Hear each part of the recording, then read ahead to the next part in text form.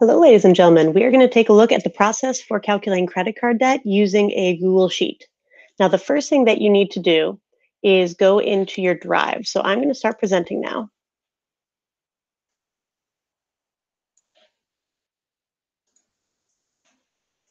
And when you're in your Drive, there is this new plus sign up at the top. If you click on that and go down to Google Sheets, you can then choose to create a blank spreadsheet. Once you are in your blank spreadsheet, then you can name your spreadsheet whatever you want. In this case, I'm going to name this Exploring Credit Card Debt. Right? You can also resize your columns however you need to in order to be able to fit your headers and things so you can read everything. So my very first thing that I want to put in here is the number of payments. Resize that again so that just that part fits. I also need to know what my beginning balance is.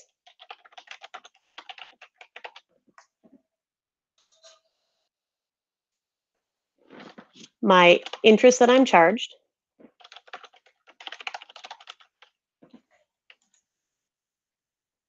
Expand that just a little bit. The payment that I'm making, and then my balance after payment.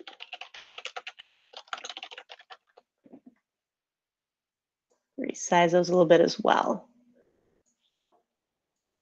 I'm going to bold those so that we can kind of see what our headers are.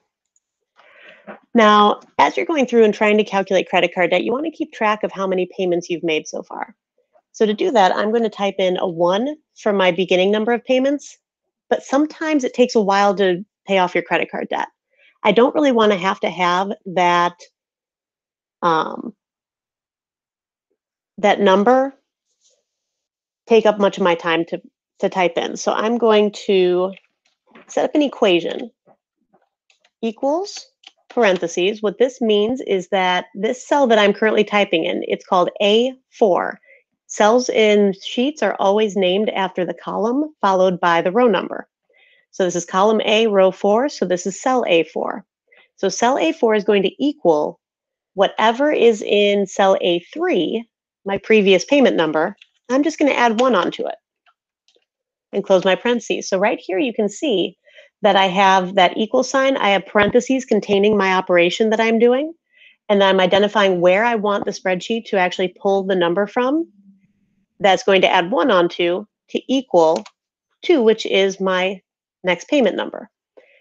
Now, the cool thing about this is that if I make sure that my cursor is hovering right over this little tiny box right here that is in the bottom right-hand corner when the cell is actually selected, then this bolded plus sign appears. Now, when that bolded plus sign appears, you want to left click and drag downwards, and that is going to copy and paste this equation into all of these other cells. Now, as I click on these, you can see that, for example, cell A8, that says that it equals whatever was in A7 plus 1. Now, no matter how many payments I have to make, I can always click on that last payment number and drag that down in order to continue having the spreadsheet actually write in those numbers for me. I'm a little tongue-tied today. Now, my beginning balance. Right now, you've been working with credit card charges of about $500. But what if it was something else? Let's try $750. Let's say I want to get a nice laptop. If it takes me more than the month that I charge that in to pay this off, then I'm going to start getting charged interest. Let's say my credit card charges me 26% APR.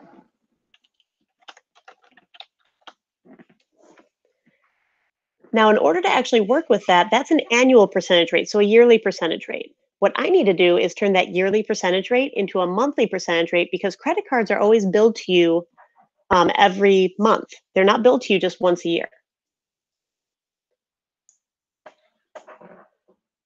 So what's going to happen here is I need to divide that 26% by 12. I'm going to go ahead and do that. 26 divided by 12 equals about 2.16, and that 6 keeps repeating. So I'm going to round that 6 up to a 7 to kind of cut off that percent so that it's a little bit more usable for me. And I'm going to write that in next to that interest charged so I know what percent I'm actually working with. That's going to make it a little bit easier for me to write out my equation. So the interest, this is actually telling me that I will be charged 2.17% of my balance at the beginning of the month every single month. So that beginning balance is going to change as I pay off some of this debt, but I'm always going to be charged that same percent. So to set this up in an equation, percent of means your percent value times your beginning balance. The tricky part, percents can only be used when you resolve that percent sign back into the number. All right, so 2.17% actually means 2.17 out of 100. That's what percent literally means in math terms. So if I take 2.17 out of 100, I'm dividing that number by 100. So what I'm really doing is setting this equal to my beginning balance. I'm going to click where that's located. So B3 is where my beginning balance is located in this row. I'm going to multiply it, which is this asterisk here. The asterisk can be found above the 8 on your keypad, times that 2.17 divided by 100. Now, when you work that out, that becomes 0.0217. So that's what I'm going to type in. Close my parentheses, hit enter, and what was just calculated is that I'm going to be charged about $16 and let's round up 28 cents to borrow their $750 for that first month.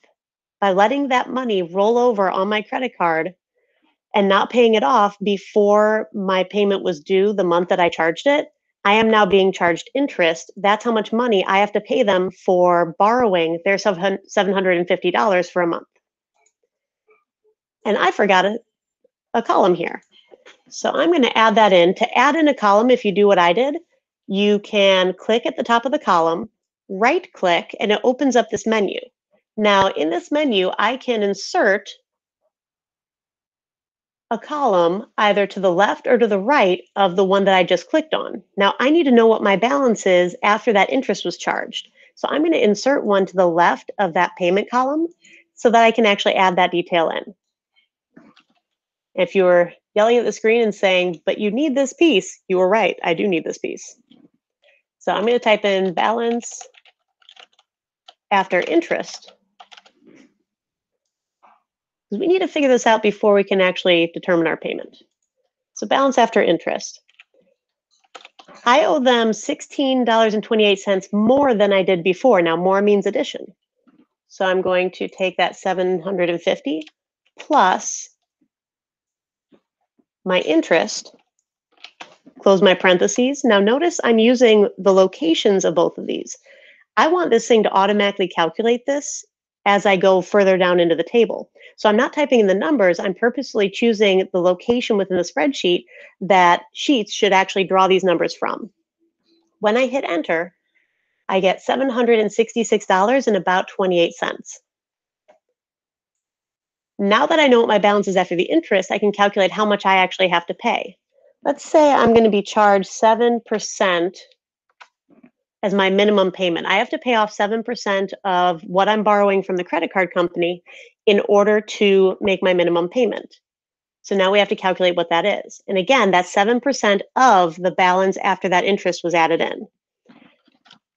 So I'm going to type equals, open parentheses, and I'm going to click where my balance after interest is, right, times, because percent of a value is that percent times that value. So I have my balance after interest, and now I need to multiply by 7%. Remember, percent has a mathematical meaning. You have to put that mathematical meaning back into the number before you use it. So I'm multiplying by 7 out of 100. 7 out of 100 is 0.07. So I'm going to type 0.07, close my parentheses, hit enter, and I need to pay off $53 and about 64 cents in order to make my minimum payment. If I pay less than that, then I'm going to be in trouble with the credit card company. As long as I make that minimum payment, though, I'm good.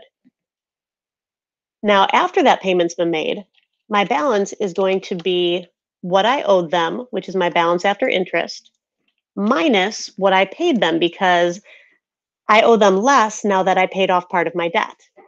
And less means subtraction. So now I owe them $712.64 approximately. This is the amount that is going to transfer down to my next line to be able to start the next row of calculations. So in order to do that, you're going to use something basically substitution.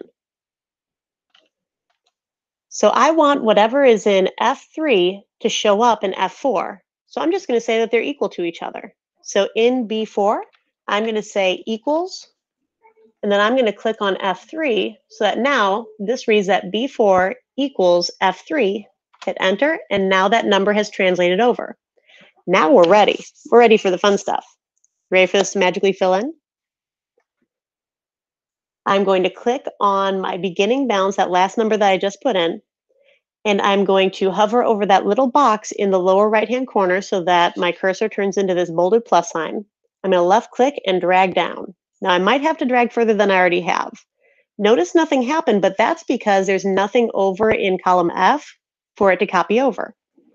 So I'm going to keep dragging these down. Now where I had calculations, it's showing up as zeros because it doesn't have anything to calculate with yet. As I keep dragging this down, more of this is going to fill in until this very last column. Ready for the magic? Poof. Now, here's the crazy part.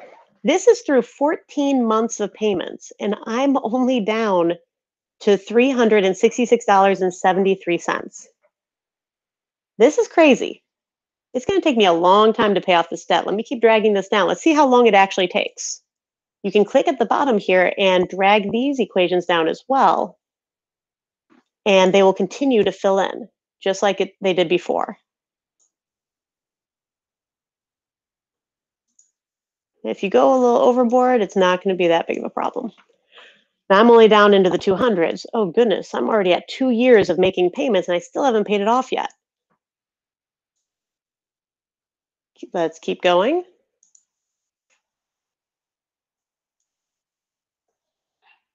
Get all the way down to where I might be able to pay it off. Let's say once I reach a debt of about $50 or so, that might be reasonable to go ahead and pay off. Keep on going because I'm not there yet. And in case you're wondering, I'm looking for the value in this column D to turn into 50 or less. That's when I know that I can pay it off.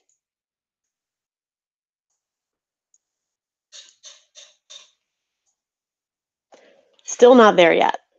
Good grief, this is getting to be like a car loan.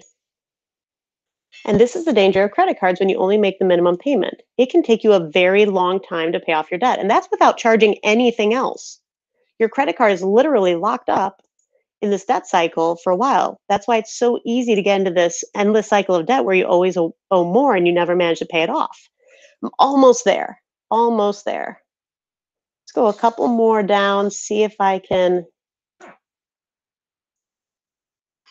get it to the 50.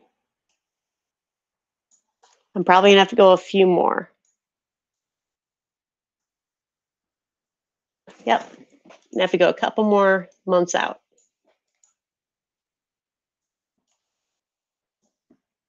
And this is a process where you just have to be patient and just kind of take it a little bit at a time.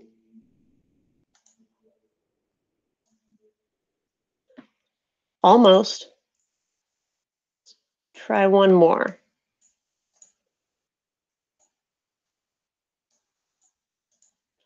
Not quite. I need to go even one more. So I'm going to drag that down, drag this one down another.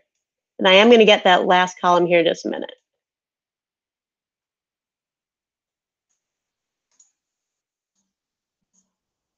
Finally, we owe less than $50.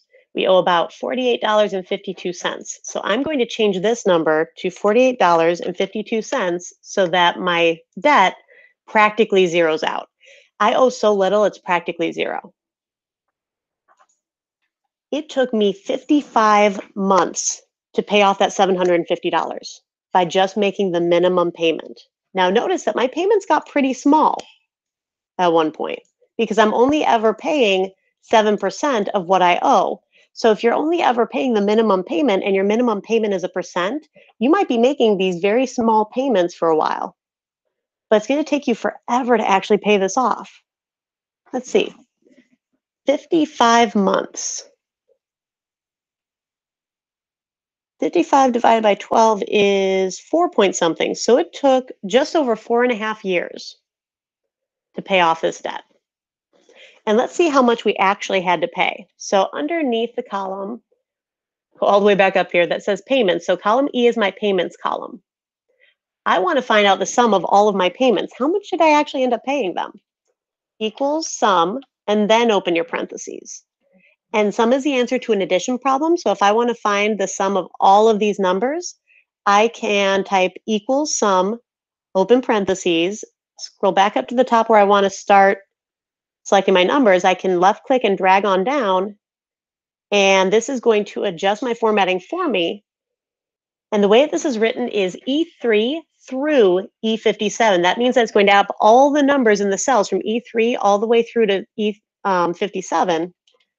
Close my parentheses, hit enter. I originally purchased something that was $750. I paid that credit card company $1,057.03. It's up to you to determine if that extra money that I spent was worth it. It took me over 4.5 years to pay it off, and it cost me a heck of a lot more than $750. Let's see how much more. To do that, column C is where we're dealing with interest charged. Let's look at that interest. The interest charged is always how much more we were having to pay than the original amount. So I have equals sum, open my parentheses. I'm going to go back up here and drag from C3 all the way down to the line right above the equation that I'm writing. Close my parentheses, hit enter. I ended up having to pay $307.03 to the credit card company above and beyond the cost of what I purchased. So I almost paid half again what I put on the card to begin with. And it took me over 4.5 years to pay this off. That is insane. This is why you have to know how to calculate credit card debt and be able to model this before you get yourself into a cycle of debt where you're just constantly having to make payments in the hopes that you can pay something off. I hope that you found this helpful.